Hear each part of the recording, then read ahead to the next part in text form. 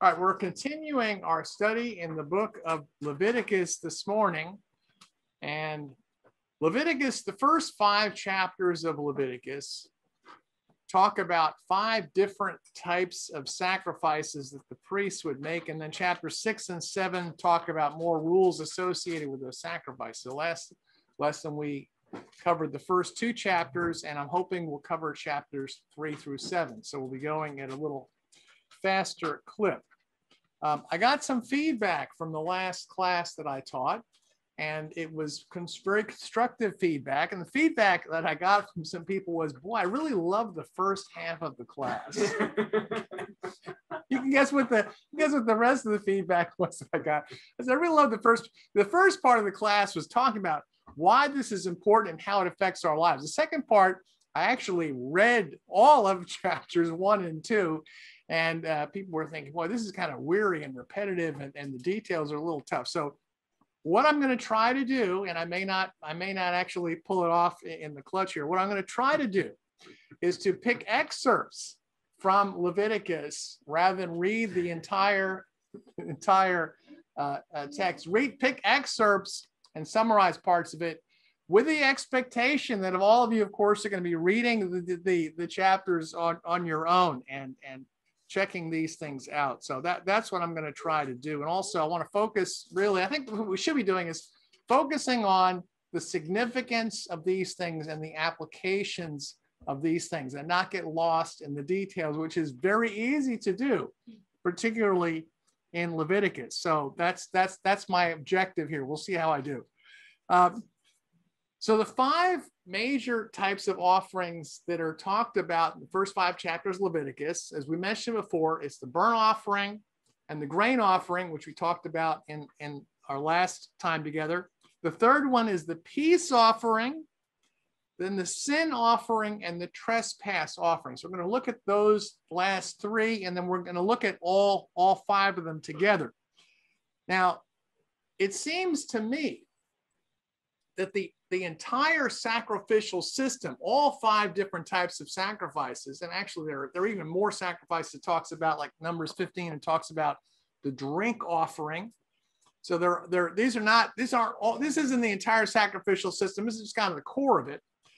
So the entire system taken together, I believe, represents the sacrifice of Christ. It's not just, so each one highlights certain aspects of Christ's sacrifice. To give you an idea, Hebrews 8, 9, and 10 talks about this and gives some pretty strong allusions to what I just said right there.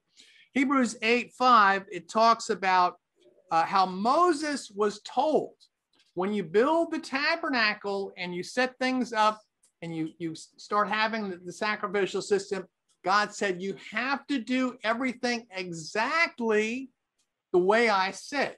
The pattern I gave you on the mountain, the instructions I gave you, everything must be done exactly that way. Why was it so important to do it that way? Because it says in Hebrews 8:5 that these things that we're reading about in Exodus and Leviticus were a shadow and copy of heavenly things. So that's why they had to be done exactly, because they're reflecting things of tremendous spiritual significance.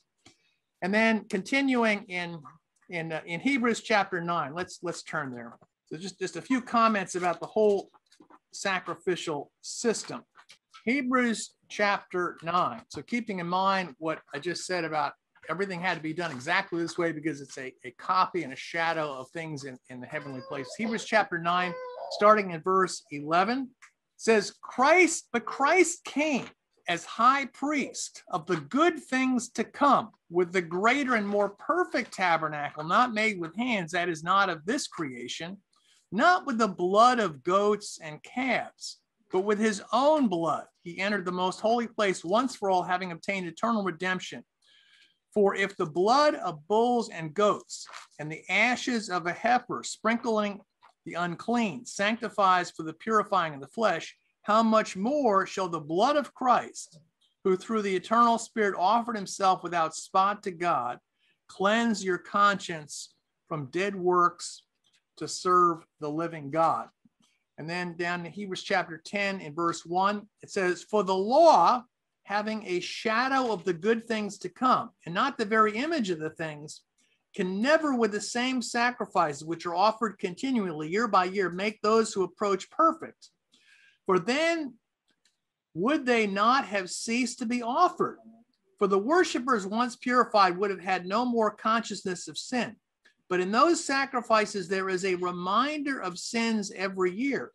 For it's not possible that the blood of bulls and goats should take away sins. Therefore, when he came into the world, he says, sacrifice and offerings you did not desire, but a body you prepared for me. So that's Hebrews 10 verses 1 to 6, where he's quoting from Psalm 40. It's actually from the Psalm 39, following the Septuagint, about the body you prepared for me. So this is the whole sacrificial system. Was God says, I wasn't pleased with this, but he prepared a body for Jesus that will be offered as the perfect and ultimate sacrifice. So prior time together, we talked about the burnt offering and the grain offering. Just quick review highlights. Burnt offering, male animal without blemish, taken from among the cattle, the sheep, the goats, or for those who could not afford those, you use pigeons or doves. It will be washed. The insides of the inner parts will be washed, and then it will be burned up on the bronze altar. So there's in the holy place, you've got you have the three things. You've got the table of showbread, you have the altar of incense before the curtain, and then you have the lampstand. So you have those three things in the holy place, and then outside the tabernacle itself, the tabernacle proper, you have the laver, which is the place where the priests would wash before they went in to minister.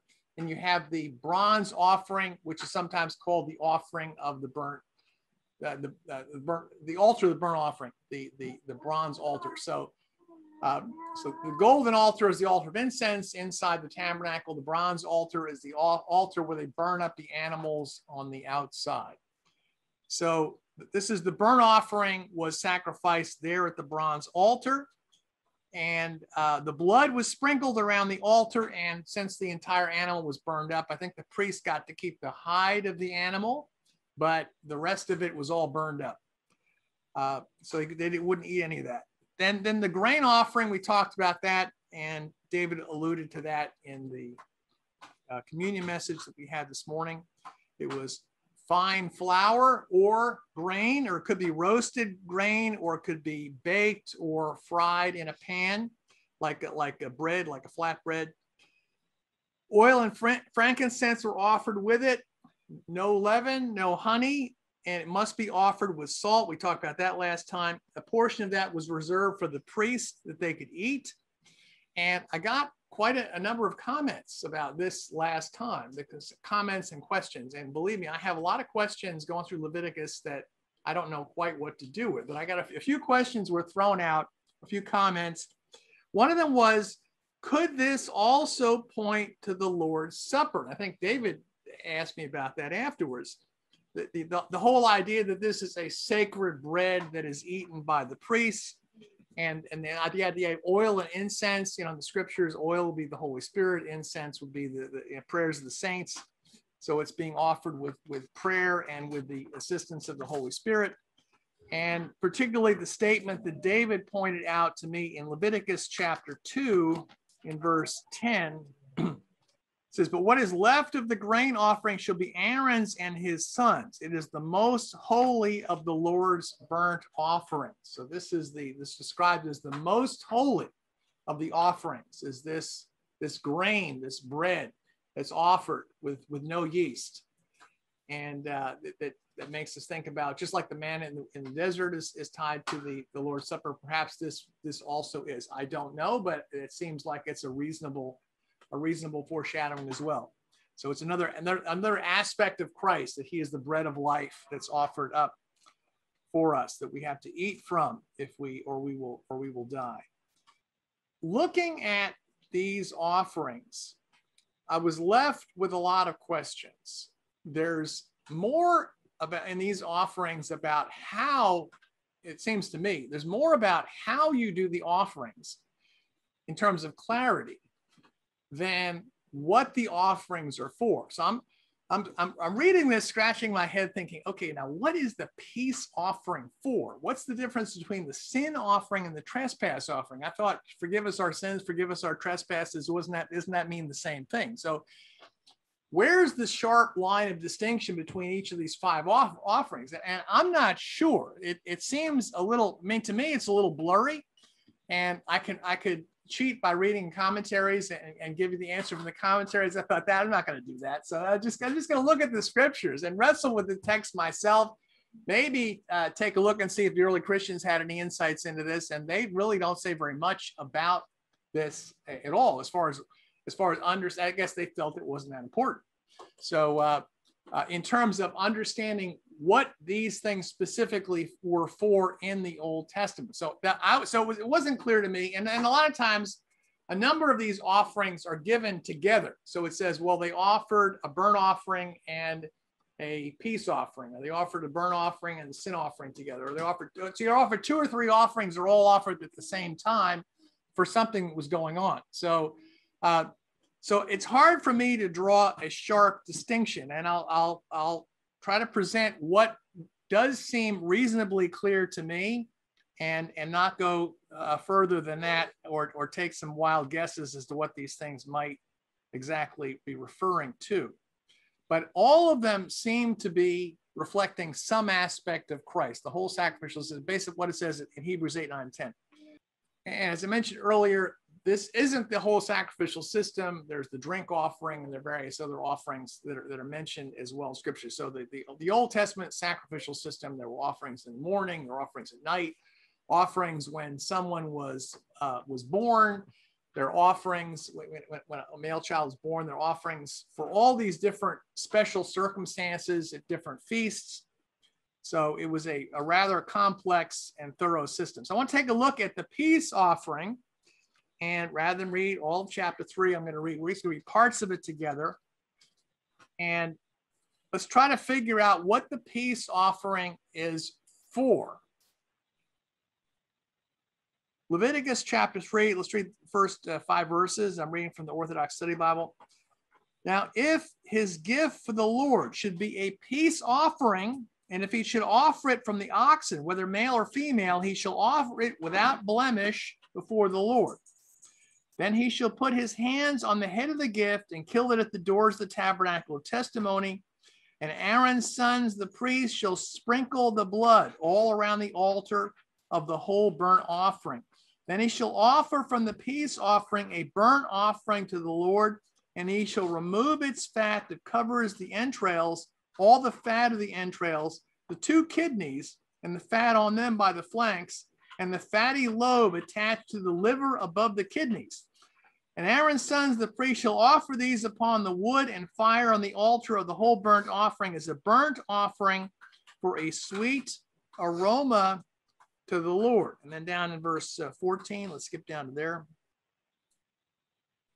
It says, then he shall offer his burnt offering to the Lord. He shall remove its fat that covers the entrails, all the fat of the entrails, the 2 kidneys, the fat from on them by the flanks, the fatty lobes attached to the liver above the kidneys. And the priest shall offer these on the altar as a burnt offering for a sweet aroma to the Lord.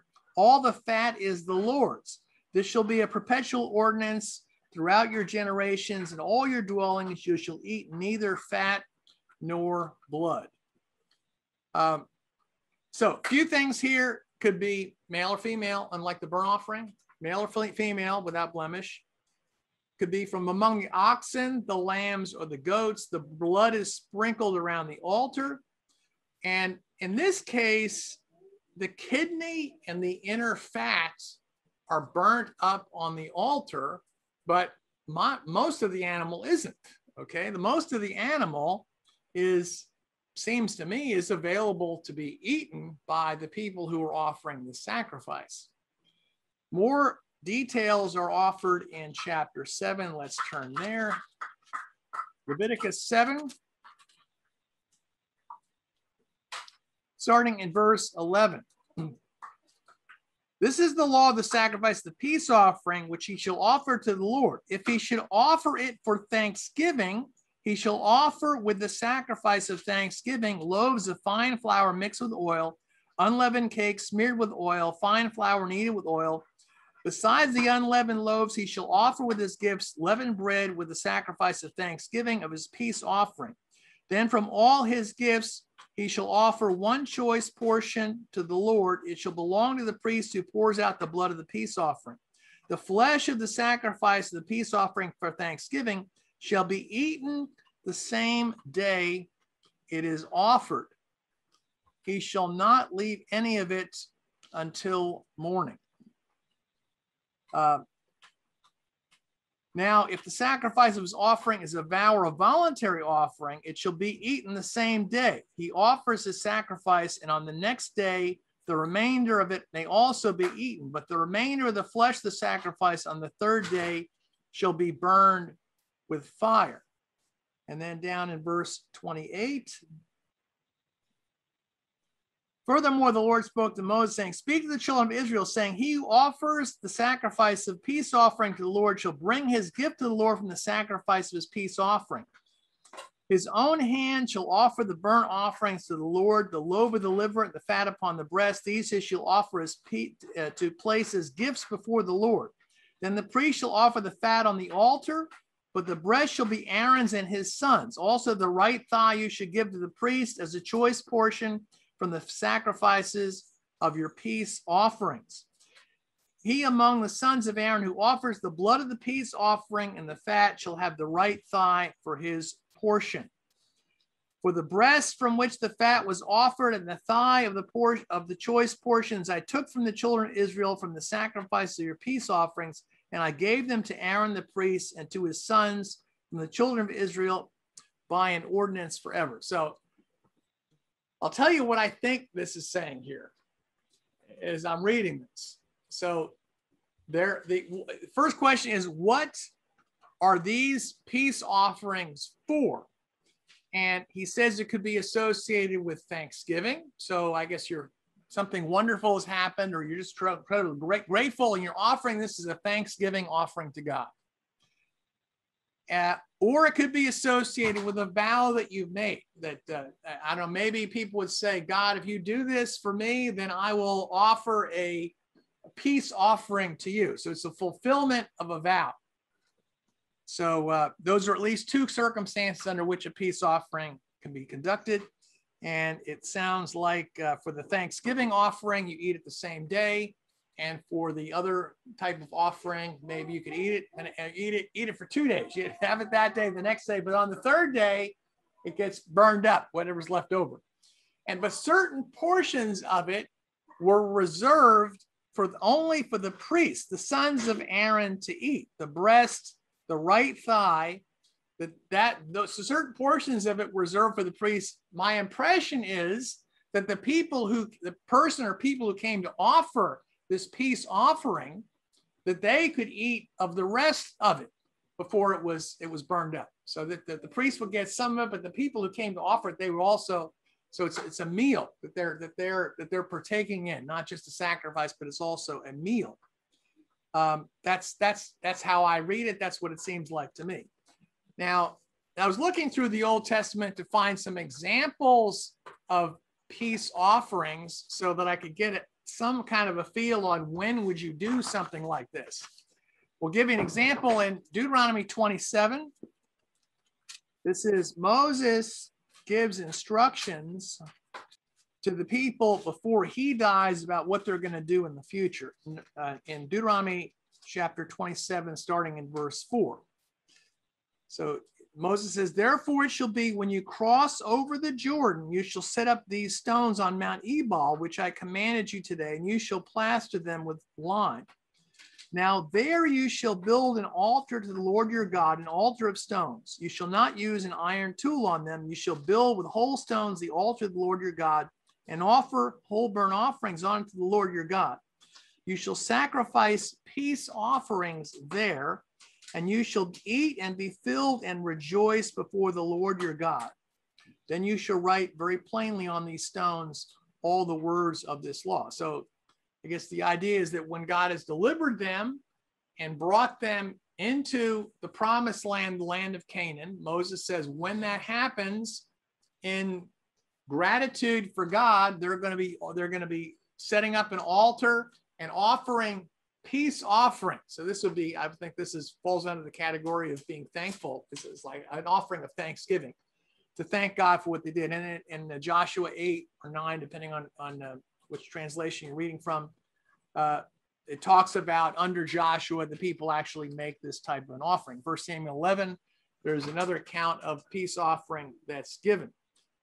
So the peace offering, what is the significance of the peace offering in connection with Christ? The peace offering brings about reconciliation. This is the nature of peace. It's reconciliation. It's reconciliation between God and man. It's reconciliation between two people or two parties that may not be getting along with each other. That's the nature of a peace offering. So in light of that, let's think about Jesus as being the offering of peace or reconciliation. Read Colossians chapter 1. Jesus was sacrificed to bring about reconciliation between God and man. Colossians chapter 1 and verse 19. For it pleased the Father that in him all the fullness should dwell, and by him to reconcile all things to himself, by him, whether things on earth or things in heaven, having made peace through the blood of his cross. And you who once were alienated and enemies in your minds by wicked works, yet now he has reconciled in the body of his flesh through death, to present you holy and blameless and above reproach in his sight, if indeed you continue in the faith, grounded and steadfast, and are not moved away from the hope of the gospel which you heard, which was preached to every creature under heaven, of which I, Paul, became minister. This is the picture, is that the death of Jesus brought peace between God and man. And we said we need to continue. The challenge is that we are reconciled to God now through the death of Christ if we continue in faith, grounded and steadfast, unmoved from the hope that we have. So that's one picture here of the mission of Christ of bringing peace or reconciliation between us and God. In Ephesians, this is a very popular verse in Protestant circles. I want to take a look at it from another angle, from this idea of Jesus as the reconciler or peacemaker between two groups of people who were alienated from each other in Ephesians chapter 2. So let's think about the role of Jesus in making peace and being the offering of reconciliation. In Ephesians chapter 2, let's start in verse 11. Therefore, remember that you, once Gentiles in the flesh, who were called uncircumcision by what is called the circumcision made in the flesh by hands, that at that time you were without Christ, being aliens from the commonwealth of Israel and strangers from the covenant of the promise, having no hope and without God in the world. But now in Christ Jesus, you who once were far off have been brought near by the blood of Christ. For he himself is our peace, who has made both one and has broken down the middle wall of separation, have abolished in his flesh the enmity, that is the law of commandments contained in ordinances, so as to create in himself one new man from the two, thus making peace, and that he might reconcile them both to God in one body through the cross, thereby putting to death the enmity. And he came and preached peace to you who were far off and to those who were near. For through him we both have access by one Spirit to the Father.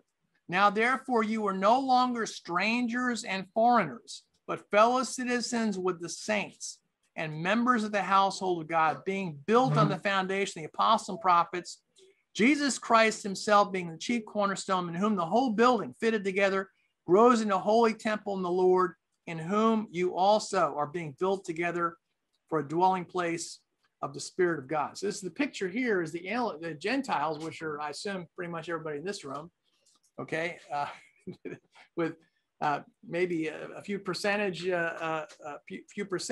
of genetic material otherwise. Most of us are Gentiles here, and Paul's talking about you people who were Gentiles, you were alienated from God, and you're alienated from God's people. But through his death, he's brought about peace and reconciliation to make the two that were separated by the law, to make the two into one. So we are now one people. We are one body. That he's not only reconciled us to God, but he's reconciled all of us to each other. That we are now unified through his sacrifice, and that we are now fit together as one building. So this is to me, this is the unifying work, the unifying mission of peace and reconciliation of Jesus. So I want to turn now to the last two offerings, the sin offering and the trespass offering, to figure out. And one of the things I want to take a look at, what are the similarities? Why do you have a sin offering and a trespass offering? Why don't you just have one for sin and trespass? I mean, aren't they all kind of the same thing? Well, let's take a look at Leviticus chapter 4, starting in verse 1.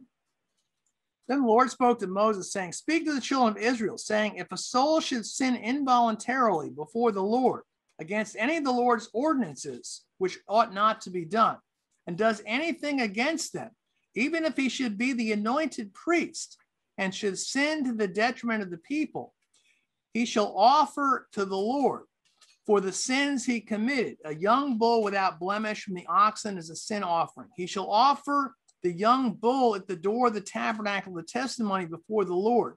Put his hand on the young bull's head and kill the young bull before the Lord. Then the anointed and consecrated priest shall take some of the young bull's blood and bring it to the tabernacle of testimony. The priest shall dip his finger in the blood and sprinkle some of the blood 7 times before the Lord in front of the veil of the holy place.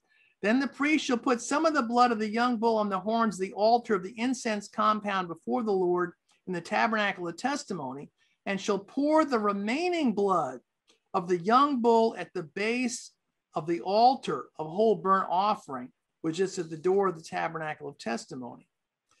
He shall take from it all the fat of the young bull as the sin offering, the fat that covers the entrails and all the fat on the entrails, the 2 kidneys and the fat on them by the flanks, and the fatty lobe attached to the liver above the kidneys, he shall remove, as it was taken from the young bull to sacrifice the peace offering, and the priest shall burn them on the altar of burnt offering. But the young bull's hide and all its flesh, with its head and legs, its entrails and excrement, the whole young bull, he shall carry outside the camp to a clean place where the ashes are poured out, and burn it on wood with fire. Where the ashes are poured out, it shall be burned.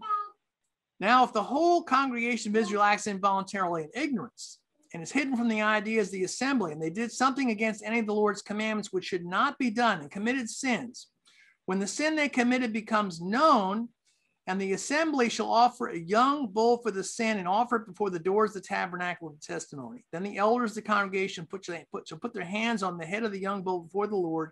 The young bull shall be killed before the Lord. The anointed priest shall bring some of the young bull's blood to the tabernacle of testimony.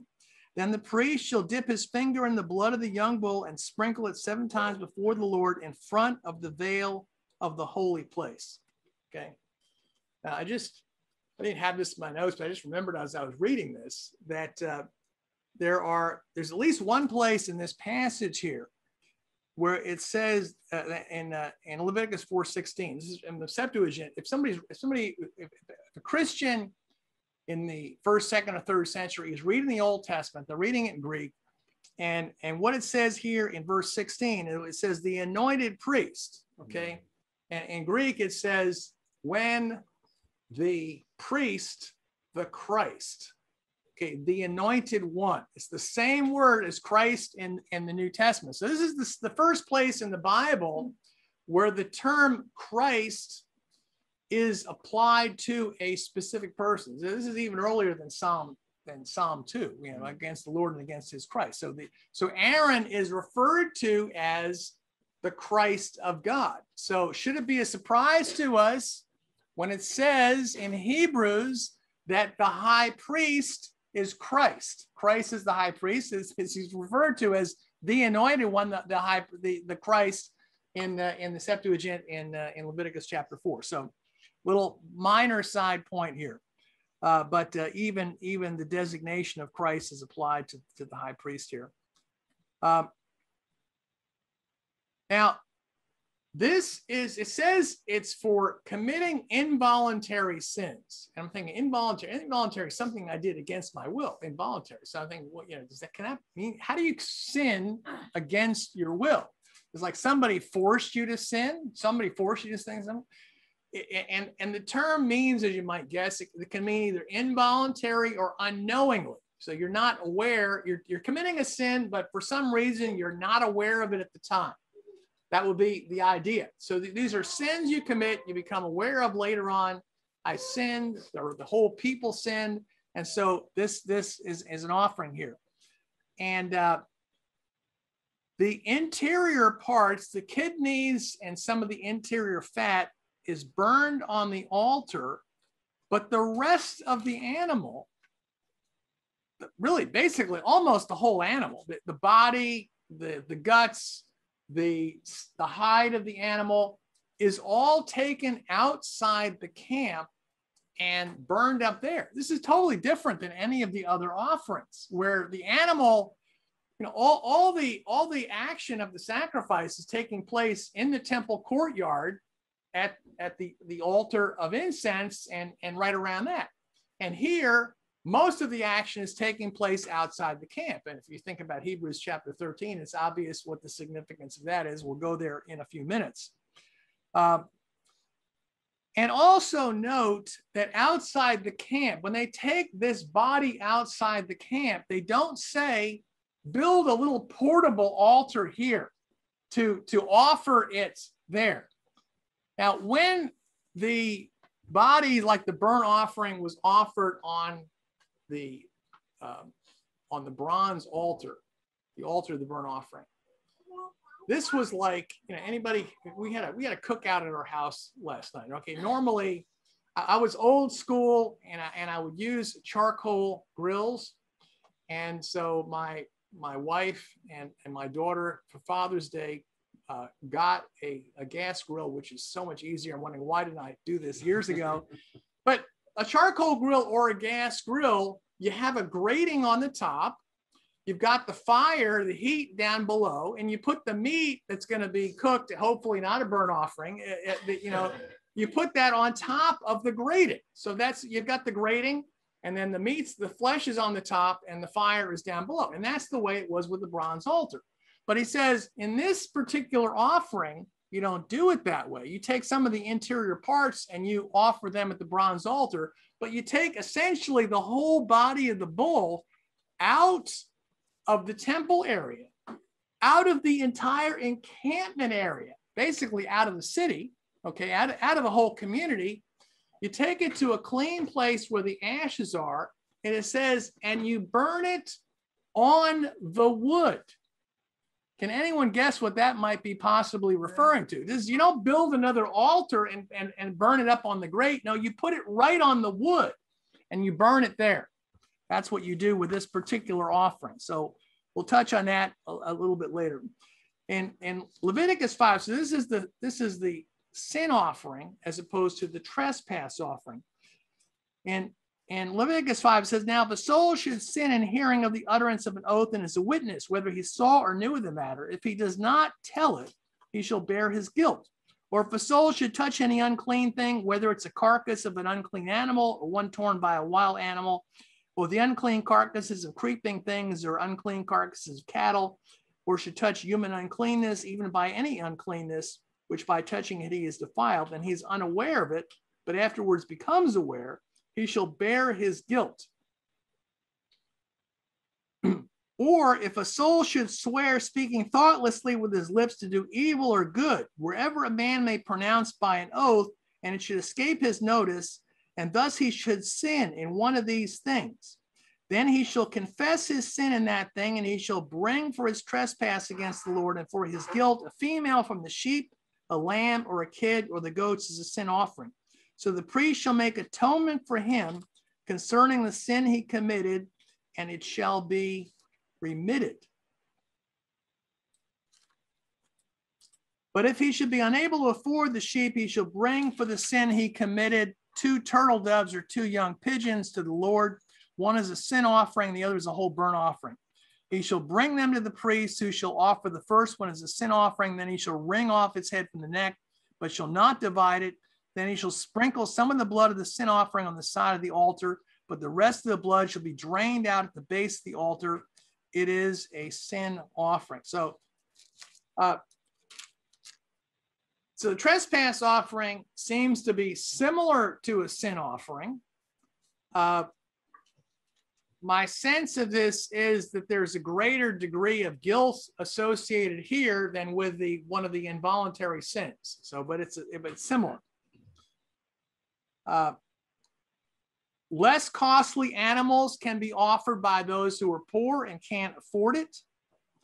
And it says that the priest makes atonement and the sins are remitted. Now, it says in Hebrews that actually the blood of goats and calves could not take away sin. So we know that the sin could not be forgiven by this animal sacrifice, but this was foreshadowing the sacrifice of Jesus by which they could be forgiven. Let's turn to Leviticus 7, a little more detail about this.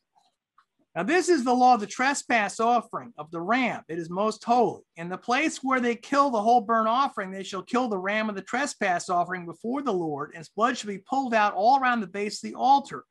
He shall then offer from it all its fat, the fat tail, the fat that covers the entrails, and the fat above the entrails, the 2 kidneys, and the fat on them, by the flanks, and the fatty lobe attached to the liver above the kidneys, he shall remove. Then the priest shall offer them on the altar of burnt offering to the Lord. It's a trespass offering. Every male among the priests may eat these things. It shall be eaten in a holy place. It is most holy. The trespass offering is like the sin offering.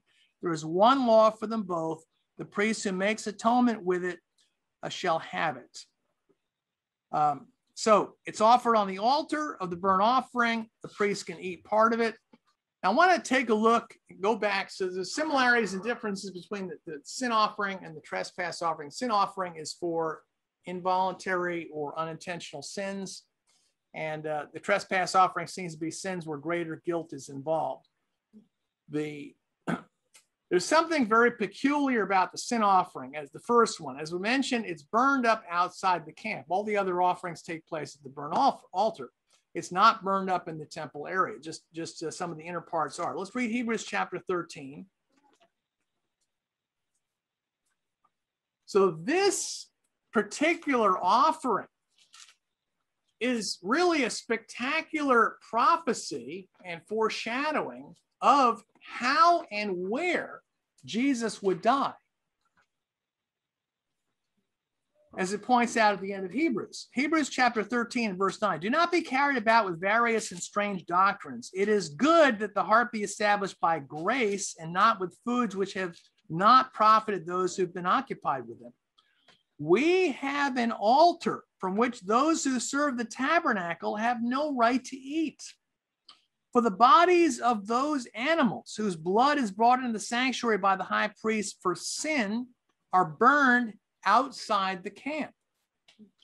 Therefore, Jesus also, that he might sanctify the people with his own blood, suffered outside the gate. Therefore, let us go to him outside the camp, bearing his reproach. For here we have no continuing city, but we seek the one to come. Therefore, by him, let us continually offer the sacrifice of praise to God, that is the fruit of our lips, giving thanks to his name. But do not forget to do good and to share, for with such sacrifices, God is well pleased.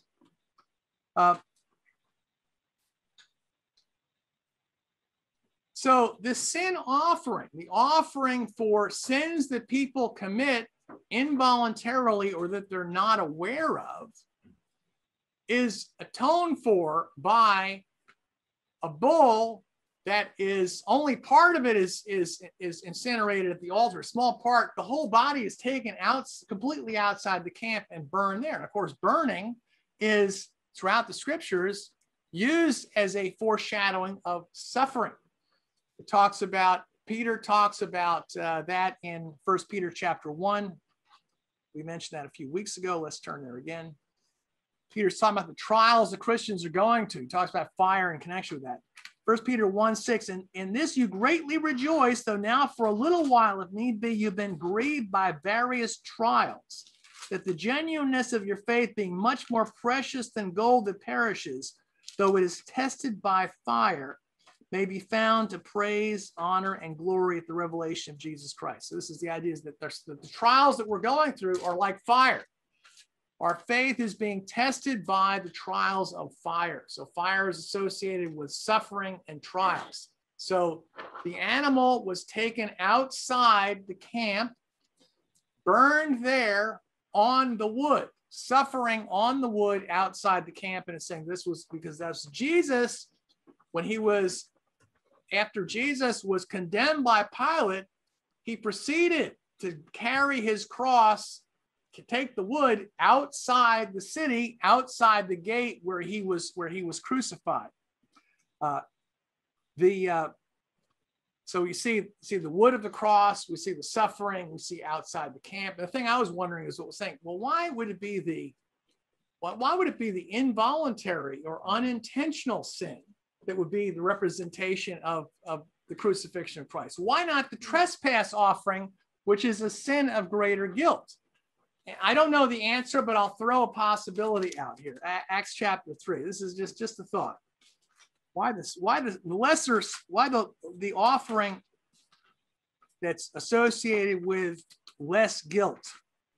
In Acts chapter 3, in verse 13, it says, the God of Abraham, Isaac, and Jacob, the God of our fathers, glorified his servant Jesus, whom you delivered up and denied in the presence of Pilate when he was determined to let him go.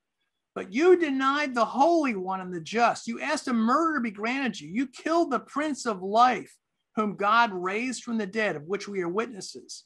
Of course, Peter is saying this. And his name, through faith in his name, has made this man strong, whom you now see and know. Yes, the faith which comes through him has given this perfect soundness in the presence of you all.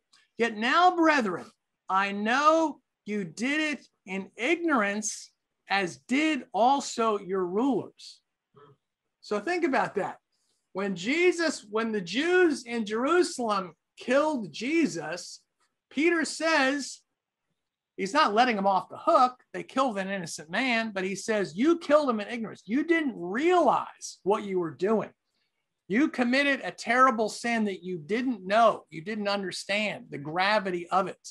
And perhaps that's why God chose the offering for the sin that people didn't become aware of until later on, as foreshadowing exactly how Jesus would, how and where Jesus would come to a terrible end in the crucifixion and suffering outside the gate.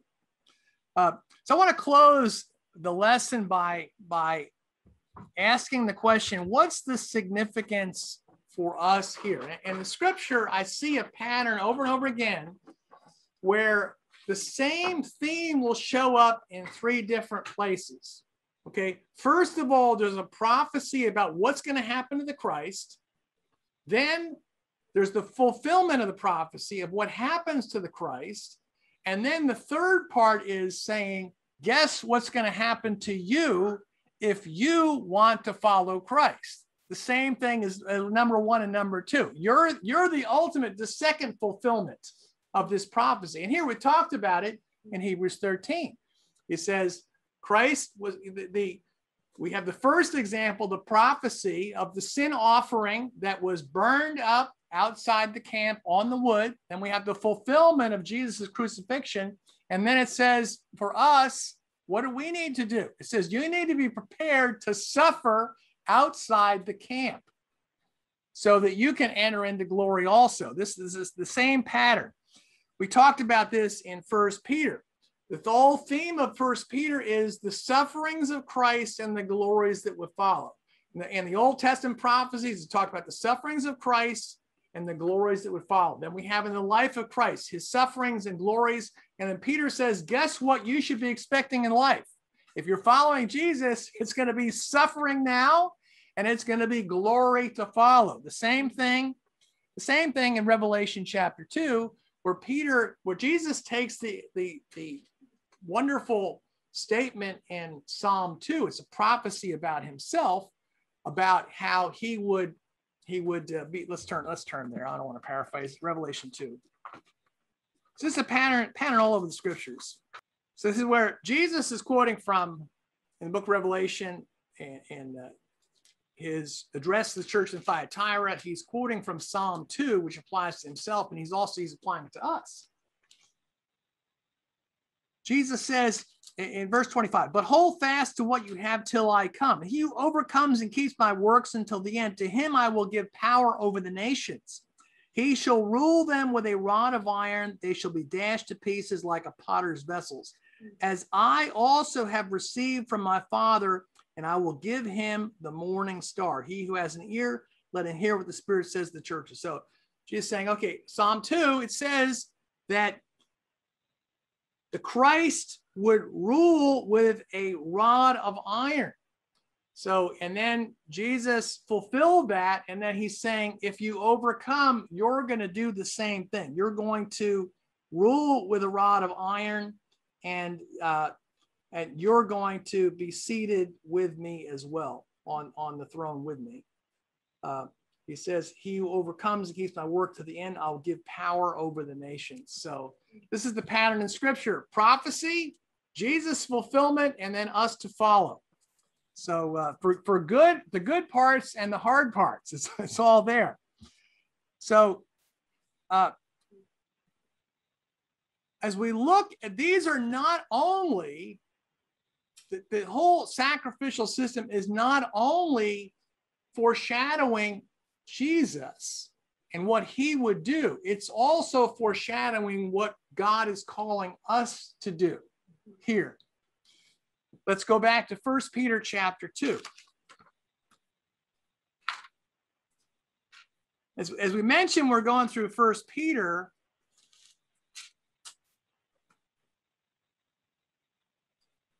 This is a letter that's written primarily to Gentile Christians. 1 Peter 4, verse 3, it says, we spent enough of our past life doing the will of the Gentiles. And he's talking about the sins that they were involved in the past. So he's writing it to Gentiles, but think about what he assumes that they're familiar with here. In 1 Peter chapter 2, verse 4, coming to him as a living stone, rejected indeed by men, but chosen by God and precious, you also as living stones are being built up as a spiritual house, a holy priesthood, to offer up spiritual sacrifices acceptable to God through Jesus Christ.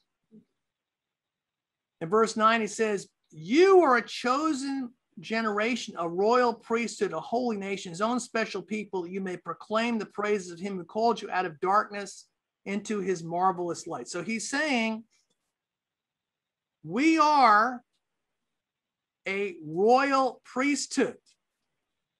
We are a holy priesthood put here to offer up spiritual sacrifices. Just as Jesus offered up the sacrifice himself, Peter's saying, this is what you need to do. And this is the foundation for everything that comes after this in 1 Peter. All the practical advice he's giving.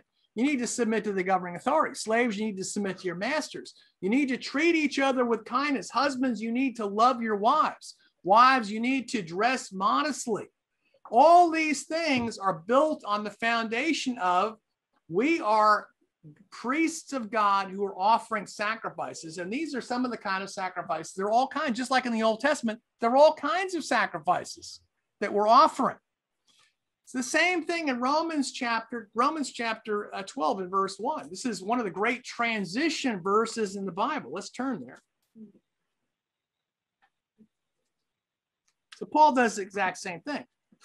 First 11 chapters of Romans are dealing with this whole question of the Jews versus the Gentiles. You've got two groups of people. You got the Jews who are following the law. You got the Gentiles who are completely outside the law. And what do you do with this? And first 11 chapters is talking about two groups of people. It's not talking about how do you get saved. It's not addressing evangelism. And so Paul concludes in Romans chapter 11 with the parable of the olive tree.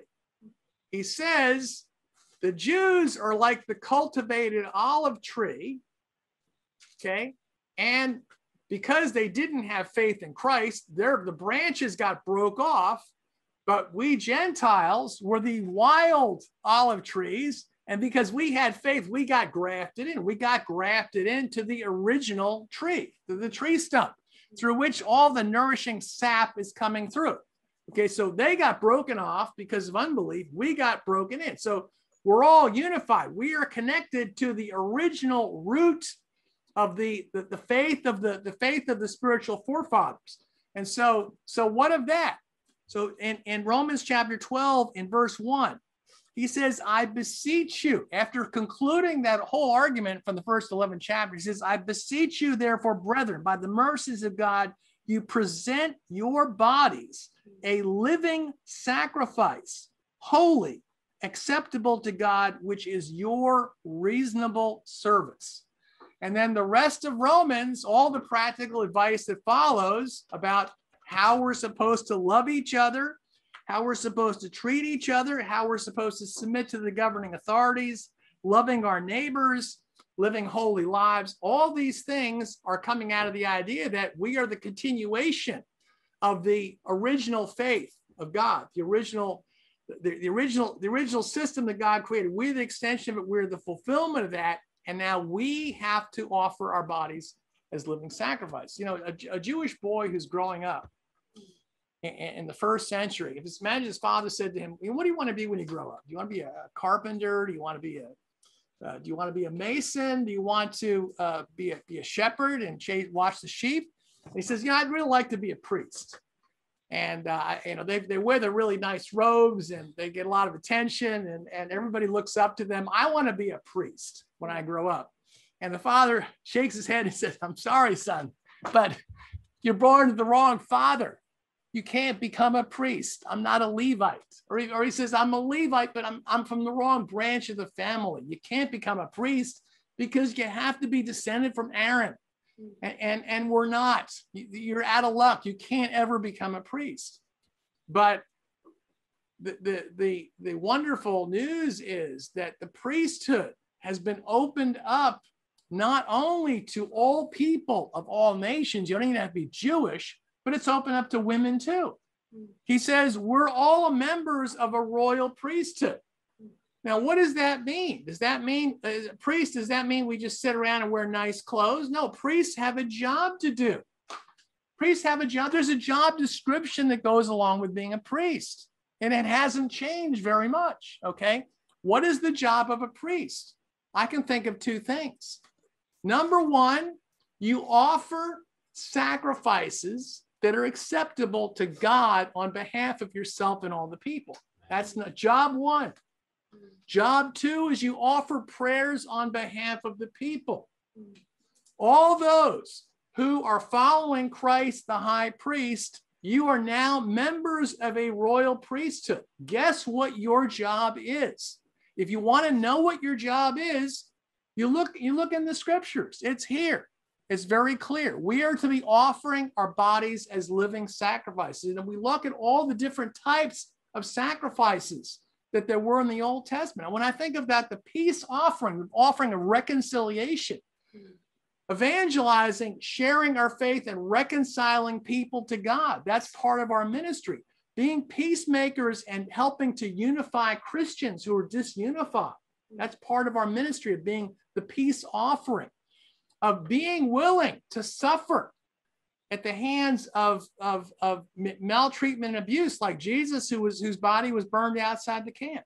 We look at all these different sacrifices of giving to the poor, of sacrificing of our substance and our wealth and our comfort to meet the needs of other people, to love our neighbors as ourselves, to sacrifice of our own flesh, like the burnt offering that was completely burned up. The whole body was toast, okay?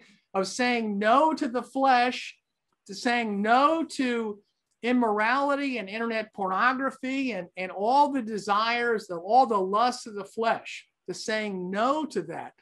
That's what we're here for. That's the job description of a Christian. We are to be a royal priesthood, a holy nation, people offering sacrifices acceptable to God. So I'll stop there for today. Amen.